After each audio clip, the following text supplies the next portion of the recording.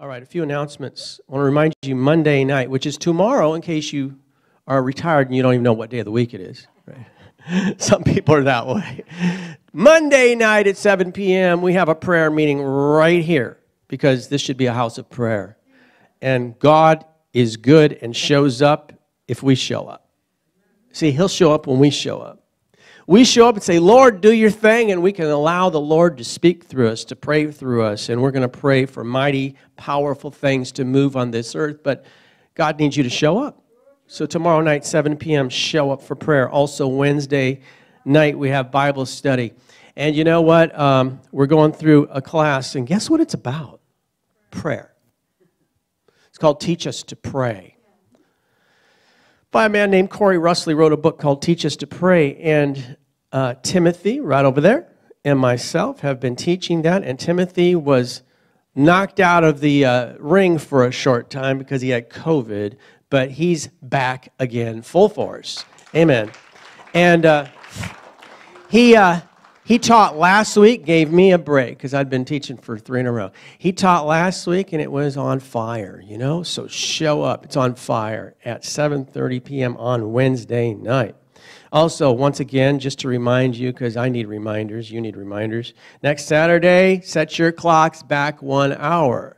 Don't be those foolish people where the news says, well, you know, the actual time to set your clock back is like 1 a.m. Sunday. You know what? You won't be awake to do that, so do it Saturday. Don't wait till Sunday, because then you'll miss church, right? Also, your clock is set back. You know what that means? We've told you that you've heard it in your ears. That means that if you don't do that, you're going to be an hour late to church. Is that right? Or an hour early? Oh, an hour early, then don't worry about it. If you don't set them, that's fine.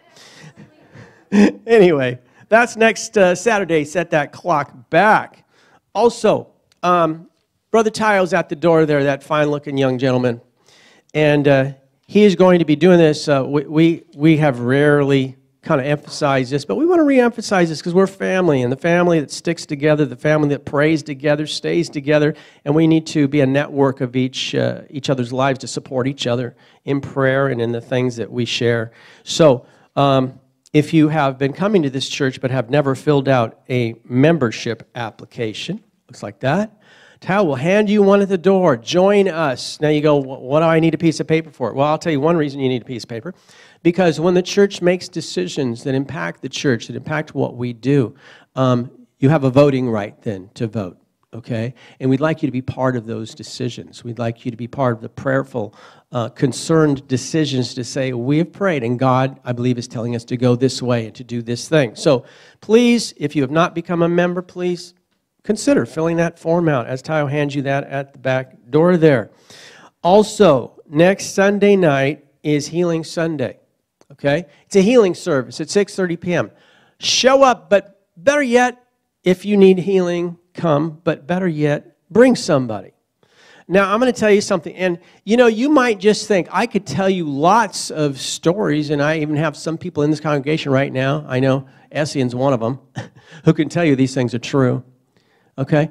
The Lord will give me a word of knowledge about a particular thing, and I'll just say, well, you know, the Lord showed me this in prayer this morning. And sometimes it goes, so are you out there? And nobody raises their hand. But I'm telling you, they do come. Because Essian did that one time.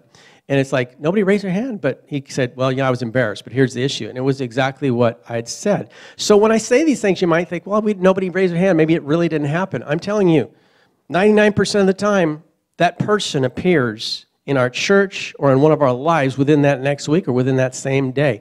So I'm going to tell you something, is right now, I have no clue that this person could even be in here. But I want you to be aware of this for a reason, okay? So the Lord showed me this morning in prayer, I saw another thing, which it's out there, might be in here, okay? And it's not a wonderful thing, but it's a wonderful thing that God can heal, okay? So I saw the jaw, right side, right through here, bone cancer in the jaw, okay? I saw that clearly. So what I'm saying, if you're here and have that, you know anything about the right side of the jaw, you've got some weird issue there, we want to pray for you right now. But and I'll say in a minute, I'll say if you're here, raise your hand. But if not, I want you to do this through this whole week. Be aware, you may be encountering a person and this conversation comes up and you say, yeah, my pastor was talking about that, all right? Then you're the one. Pray for them knowing this, that if God showed us this, it's because he wants to heal that. So be the one, be ready, and at the very least, drag them to church next week and we'll all pray for them, okay? But I want you to be aware that God shows us these things, not just so he can say, see, there it is, but so that he can heal. All right? That's the purpose. So before we move on, I just want to say, is there anybody here that knows any of that in their lives right now? If not, be aware. I see these things usually within 24 hours, it pops up. But let's be aware, all of us. It's usually I'm looking for it. You look for it too, okay? If that comes up in a conversation, pray for them in faith. And you can have faith in this. The fact that God brought it up is the fact that God wants to heal it, okay? All right, so also at the end of the service, Ty will be back there with that little bag for the offering. We do that at the end. All right, enough of the announcements. We've got a message today, and we got to get it out before time is gone, okay? Now, I did a three-part series called With Jesus very recently. And I want you to know when I write the sermon, it truly is God giving it to me at the time I write it, because I usually have no idea what I'm preaching next. So the fact that that series went on for 3 particular chapters, we'll say, I didn't know at the beginning it would be 3, but I just keep doing what God says to do. So this time, it's a different one, but really it seems very related, because this time it's called Without Him. Without Him. It was with Him, but now it's without Him. Now, to the believer who knows Jesus personally and intimately, and I hope that you all know Jesus personally and intimately, the worst thought that could ever come to your mind is a thought of living without Jesus. Can you imagine if Jesus was just taken out of your life completely and you're on your own now? I don't know how I made it in life without Jesus before. But now that I know Him, I certainly don't know how I could ever make it without Him. I don't know how the world makes it without Him. I know some of them make it only by medicating themselves, by a lot of drinking or drugging to numb themselves from the pain of a life without Jesus, a hopeless life, a life that has no destiny. But that shouldn't be us, should it? I can't imagine. I've faced some huge trials in life, and so have you. I can't imagine being in the midst of those fiery furnaces, those trials, and not having Jesus. Can you? I can't imagine. I can't imagine life having any true meaning or purpose without Him, because there really isn't. Many years ago, there was a song that was written that some of us older folks, got to say that now, will remember. It was called Without Him. And it goes like this. I'm not going to sing it. I'm just going to give you some lines from it. Without Him, I could do nothing. Okay. So, without Him, I could do nothing. Without Him, I'd surely fail. Without Him, I would be drifting like a ship without a sail. Without Him, I would be dying. Without Him, I'd be enslaved. Without Him, life would be worthless. But Jesus, thank God I'm saved. Oh Jesus, do you know Him today? Please don't turn Him away. Oh Jesus, my Jesus, without Him, how lost I would be. Without Him, how lost I would be. Boy, I know how lost I would be. Do you realize how lost you would be without Jesus? Well, thank God for Jesus. Thank God I'm not without Him. Thank God you're not without Him. On your worst day, it's your worst day with Jesus. Imagine it without Jesus. Yeah, I don't know about you, but in my heart, I know beyond any shadow of doubt, without Him, I would be broken and lost and without hope, without joy, without purpose, right? Thank God He found me. Thank God He had mercy on me. Thank God He saved me from my godless life. And thank God He brought me into His glorious presence. I've stood in the presence of the King of Kings. Have you? Not everybody gets to do that, but his children do. We get to stand in his presence. I was in a pit that I couldn't climb out of. I cried in my hopeless despair for someone to help me. I didn't know what was out there. And then in the darkness, he reached down and he pulled me up out of that pit, pulled me into the light, set my feet on solid rock. Psalms 40, 1 through 3. I waited patiently for the Lord. He inclined to me and heard my cry. He lifted me up from the pit of despair out of the miry clay. He set my feet upon a rock and made my footsteps firm. He put a new song in my mouth, a hymn of praise to our God. Many will see and fear and put their trust in the Lord. Oh, Jesus is good. I'm so glad I'm not without him. Everyone should have a salvation story. It's called your testimony. It's an awareness of what Jesus did when you were helpless, hopeless, and lost. Without him, people just drift through life aimlessly, without direction, carried about by the winds and currents of just circumstances, not having any idea where they're going to end up. Now, is that the kind of life we should be living? Oh, we should have purpose. We should have direction. John 15:5 says this, I am the vine, you are the branches. He that abides in me, and I in him, the same bringeth forth much fruit. For without me, you can do nothing. You know, there are some ministries who are based on a man without Jesus. In the big picture, they accomplish nothing. That man may accomplish something. He may accomplish a big fancy house or something, or a lot of money or something. But in the kingdom, he's accomplished nothing. Because without him, you can't do anything of value, anything of lasting worth. It doesn't matter if you have all the riches you could ever desire. It doesn't matter if you had all the power on earth to do whatever you want. Without him, as Solomon said, life is vanity and vexation of spirit. It's meaningless. It's meaningless. Aimlessness is a word that comes to mind when thinking about living without him. And this is how it's defined in the dictionary, aimlessness, without purpose or direction. Another word that comes to mind is adrift, floating about wheresoever the current takes you without being steered or having an anchor point. These words define the life without Jesus. A bunch of lost souls out there, lots of them, floating about without anything to anchor their lives, just pushed around by the currents of the world, of circumstances. A life being blown by unseen winds, carried by unseen currents to unknown destinations. Of course they don't see the purpose of life. They have no direction. That's what it's like to be without Jesus. But that's not what my life or your life should look like, right? Because we're with Jesus, aren't we? Is there anybody here right now that's without Jesus? You don't know you have Jesus in your life. Is there anybody? Because you need to know Jesus. Ask yourself the hard question. Does your life sometimes feel like you're drifting aimlessly? Without a secure anchor point? Without any control over your direction or your destination? Many Christians, if we'll be honest, are living the same kind of meaningless lives that the world lives. They're living as if Jesus wasn't in their life. Do you know that? Christians living just like everybody else. But it doesn't have to be like that, and it shouldn't be like that. We need to be anchored to the rock, that even if the winds blow, we're never blown away from the anchor point.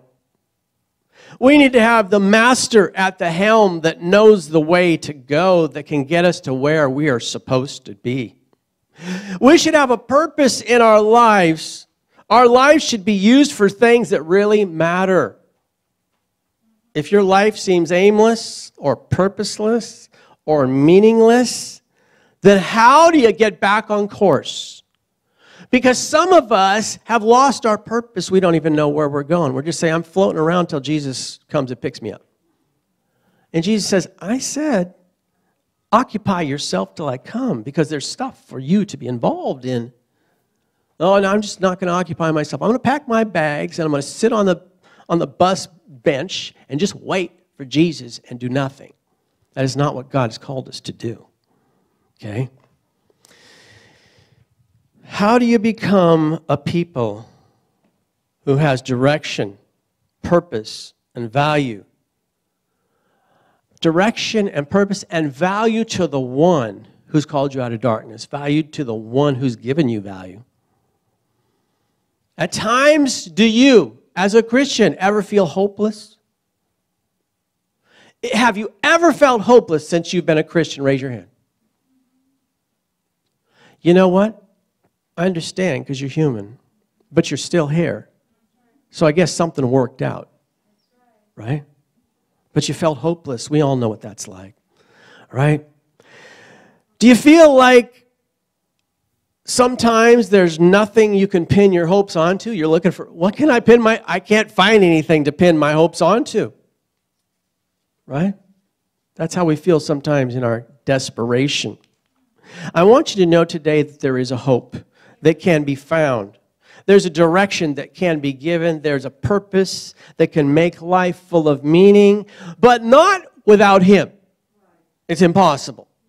Even though we who've accepted Jesus our Savior have Him, we can lose sight of Him and live a life as if He wasn't in our lives. Can't we? Let's never let that happen. You go, well, it's too late. Let's never let that happen from this day forward. Let's never let it happen again. Right? He's the one that gives us power, direction, purpose. Are you adrift like a ship without a sail? Then what should you do? Well, maybe you know part of the solution about what you should do, but not all of the solution. You know, do you have power but no direction? Or do you have direction but no power, and these things cause you just to be stagnant? If so, what do you do? Well, there's a solution. And it, of course, involves Jesus because, as we all know, without Him, you can do nothing. He's the solution to every problem, right? He can give you the power you need and the direction you need to accomplish the purpose He's called you for. And you know He's called everybody for a purpose. So if Jesus is a solution, how do we supply the solution? Do you rub Jesus on? Do you swallow Him, a big dose of Jesus? How do we get Him to work all this stuff out for us? When we have power but no direction, we do a lot of movement, but we just don't get anywhere, right? We end up wearing ourselves out, not accomplishing anything because we're just running our wheels in circles. We all realize that we have a lot of things to do, don't we? Life is busy, isn't it? Our lives are very busy, and our time is very limited, and so much of the time we just run as fast as we can, and we do as much as we can.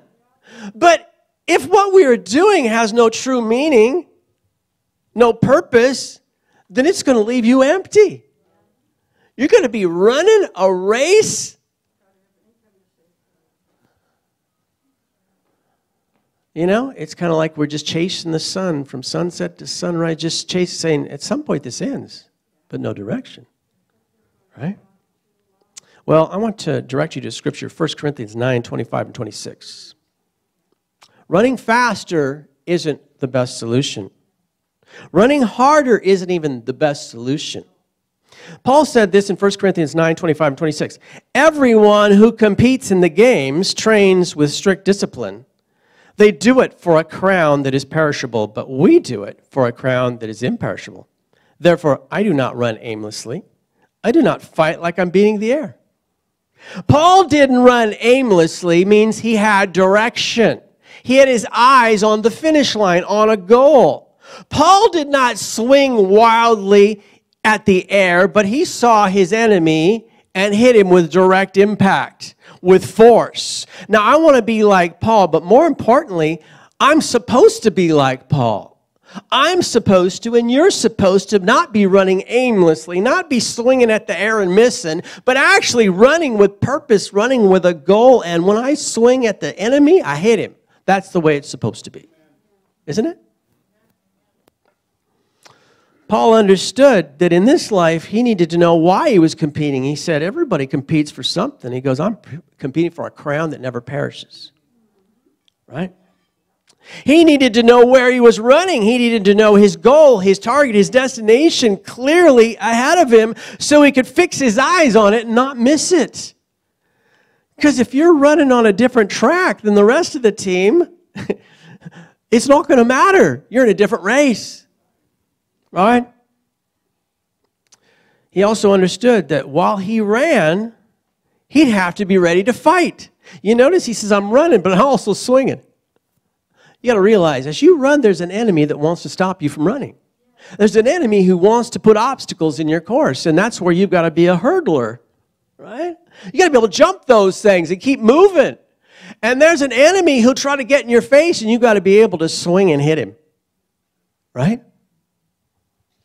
When the enemy would try to knock Paul off course, try to distract Paul, he'd engage him in Jesus' name. Jesus doesn't want us to live an undirected, misdirected life like the world's living. Matthew 9:36, when he saw the crowds, he was moved with compassion for them because they were harassed and helpless like a sheep without a shepherd. That should not be us because we've got the chief shepherd in our lives. Without Jesus, that's what we all look like to God. A bunch of sheep running around aimlessly, hopelessly, without any grasp of where they're going, without a shepherd. But that's what life is like without Jesus. Even though God has sent us Jesus, if you and I aren't careful to keep our eyes on Jesus, we can find ourselves living a life as if he wasn't with us. Do you know that? I don't want to live that kind of life. Jesus found you and Jesus found me. The Father saw that you were lost and I was lost, and he sent the shepherd so that we could be led in a direction. He took pity on us. It says he was moved with compassion because he loved us. Ezekiel 34:11 through 13 says this, "For this is what the Lord God says, Behold, I myself will search for my flock and seek them out. As a shepherd looks for his scattered sheep when he's among the flock, so I will look for my flock. I will rescue them from all the places which they were scattered on the day of the clouds of darkness. I will bring them out from the people, gather them from the countries, and bring them into their own land. I will feed them on the mountains of Israel, in the ravines, and in the settlements of the land." God says, I've searched the earth looking for my sheep so that I can gather them together to where? To the shepherd. So that I can lead them. So I can lead them into places. I can lead them beside the still waters. I can lead them into the green pastures. I can lead them into the places where my presence is, where my provision is. But many people don't want a shepherd. You know, there's a movement now where people don't want to be in church because they don't want to be accountable to a pastor. That's rebellion, because the heart that is unturned from God is in rebellion. Now that's the way it's supposed to turn out for those of us that have been gathered by the shepherd. We should be brought to this place of feeding on the green pastures and the shepherd protecting us and providing for us. That's the way it's supposed to be. But if the sheep will not look toward the shepherd for his guidance, they can wander off. They can lose sight of who's with him, who's with them. And they can find themselves lost because they haven't kept their eyes on the shepherd. They haven't recognized and acknowledged who is with them. And without him, you're lost. You and I must be constantly mindful of being with Jesus, because living life without him means you're lost. You've lost your way. John 15:6-7, it says, "If anyone does not remain in me," did you hear that? He's saying they were in me at least at one time, but he says they need to remain in me. You know, you can jump in and jump out. That's what it says. I mean, Jesus said it, so I guess he knows what he's talking about. "If any does not remain in me, he's like a branch that is thrown away and withers. Such branches are gathered up, thrown into the fire, and burned. If you remain in me, I want to be a remainer. Don't you? If you remain in me and my words remain in you." Oh, there's another thing that I have to add to that. He says, you can be in me, but you need to get my words in you, because it's his word that will guide you, right? It says, if anybody remains in me and my words remain in them, it says, then you can ask whatever you will and it will be done for you. Now, Jesus said he'd never leave you nor forsake you. But what we just read says that we need to remain in him. So I want you to know something. Jesus will never leave you. He just wants you to never leave him. Okay? We're all busy in life, but if your life is too busy for Jesus to be included, to be involved, to be consulted, to be allowed to guide you, then you're living a life without Jesus. I don't want to live that kind of life. How often do we make decisions without Jesus? You know, air's not an option. I need it to live. Well, Jesus is not an option either. You need him to truly live. Jesus lets us make our own choices, but sometimes we choose wrong because we haven't gotten his wisdom and his direction in the matter. And we're afraid sometimes to ask him what he wants because he might want something that's different than what we want. Right? Imagine that. God wants something different than you, so you choose what you want. That's not wise, is it? Jesus lets us make our own choices, but without his guidance, we're going to make some stupid choices. Even when you don't make a choice, you know, sometimes you go, well, I got A or B. Well, I'll pray about it. You know, when God tells you to do something, don't pray about it, do it. Right? But we think, I can buy some time here. I can buy a little time. Guys, this is not how it works. There is no in-between. You choose. So here's what it says, Deuteronomy 30, 15, and 16. See, take notice, look, I've set before you today life and goodness as well as death and disaster. Which one would you like? I've set before you life and goodness and death and disaster. How many do I have that are takers for death and disaster? Anybody here? Right? He says, for I am commanding you today to love the Lord your God, to walk in his ways and to keep his commandments and statutes so that you may live and increase. And the Lord your God may bless you in the land that you enter in to possess. God's saying, you know what, that death and disaster and all that stuff, he goes, I'd rather not give you that. Really, I want to give you the blessing. That's what I want to give you. But I give you the choice.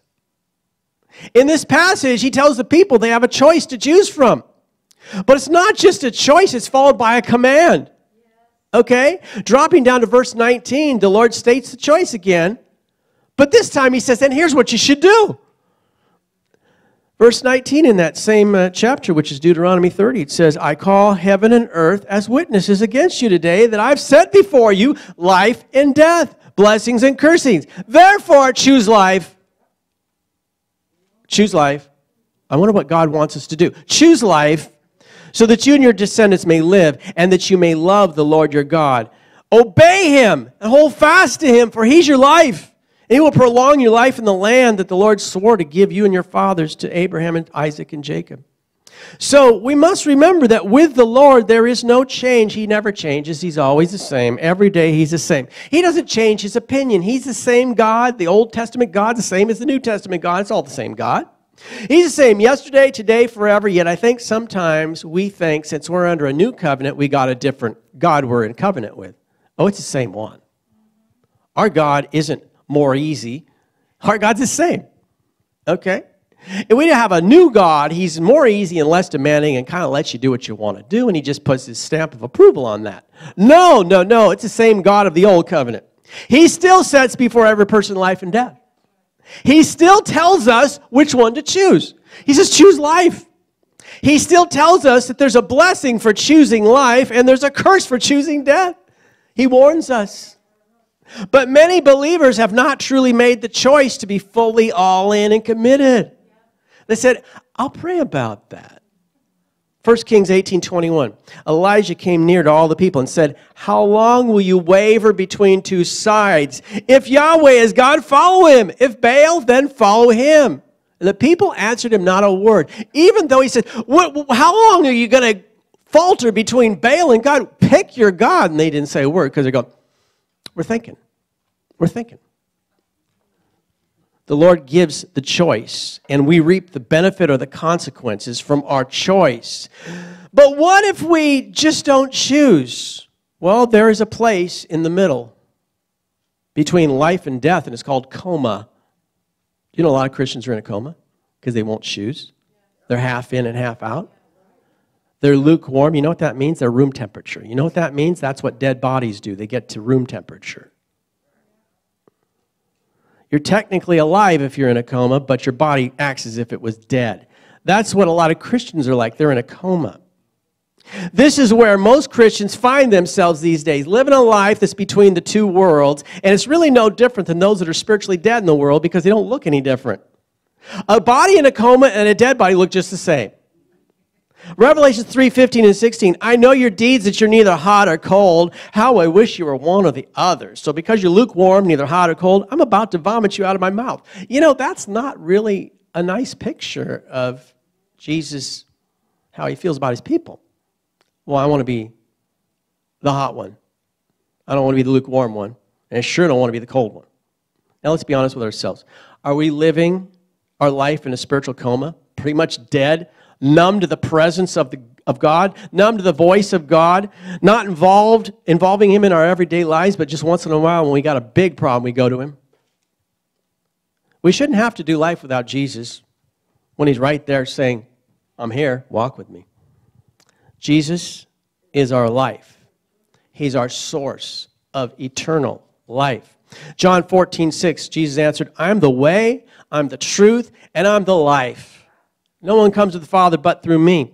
He's not just our life, he's our direction. The direction that leads us deeper into real life that the Father wants for us. Which way should we go? Well, Jesus said, I'm the way. How do we choose to go his way? How do we choose to be with him? Well, I'm going to tell you something. You got to stop faltering between the world and the church and say, I'm all in. Okay? And so you got to make choices. And the choices have to be definitive. You have to say, I've made a decision and I'm going to follow Jesus with everything that's within me. And part of that includes this. It's very important because without him, you can do nothing. And when you don't realize that you're with him, in other words, you've kind of put him out of your mind and he's in the background, it's as if you're without him. So you want to be with him in present. So what do you have to do? You got to make a choice. Are you all in? If you're all in, you got to make time, take time, and spend time with Jesus. I don't have time. I'm too busy. You need to act upon one very important thing.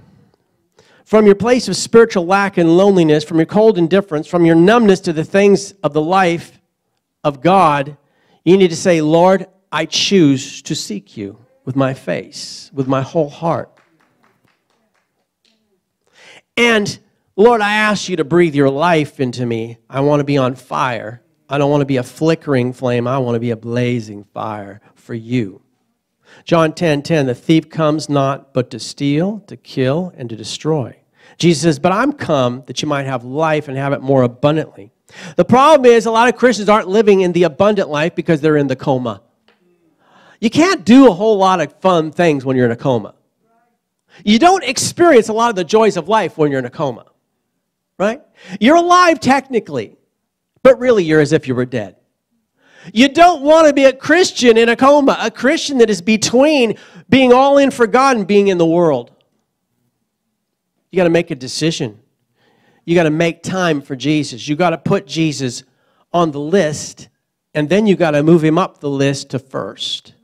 You see, sometimes we put Jesus on the list, but we never finish the list in that day, so we never get to Jesus. You need to put Jesus first on the list, so even if you miss all the rest, at least you got to Jesus. Right? I'm too busy. How can I make time? There's so much to do.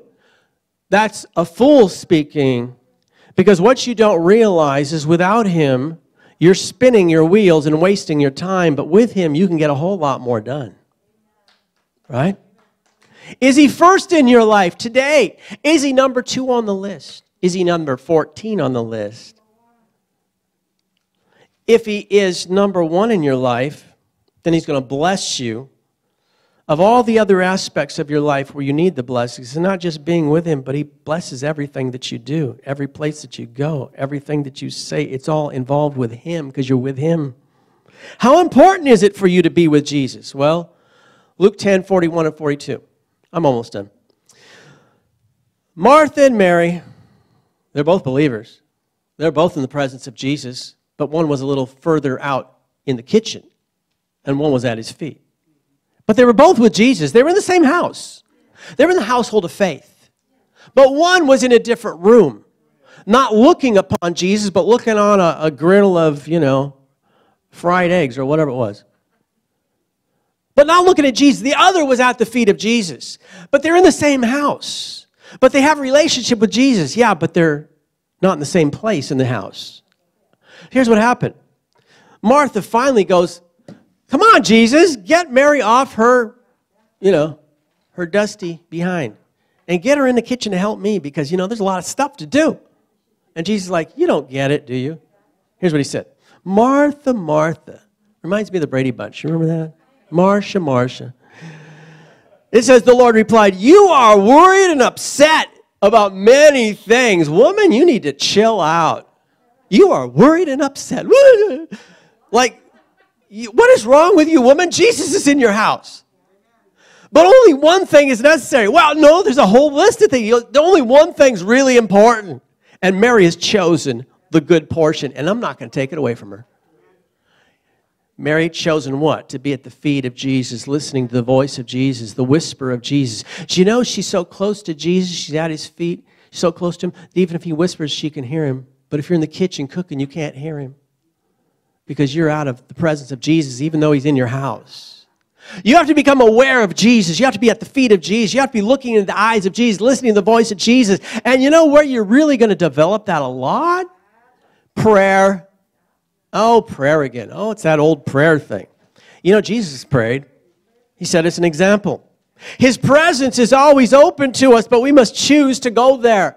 We must choose to remain there. Jesus is always aware of us, but we're not always aware of him. So we need to acknowledge him in all of our ways. Every time you wake up, say, I acknowledge you're right here with me. Every place you go, I acknowledge you're right here with me. And it says, if you acknowledge him in all your ways, he'll direct your path.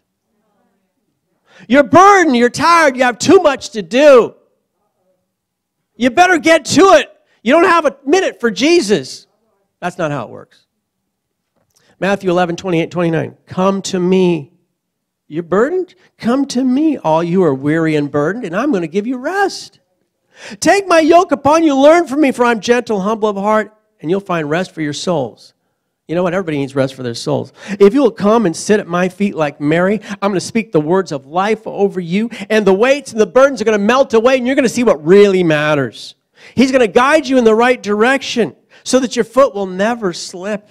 You'll never make a wrong choice. He'll change you into becoming like him simply because you spent time in his presence. That's what changes you. You go, I'm trying to work on myself and change myself so I can get to God and be holy. He's like, you got to spend time with me to get holy. That's how it works.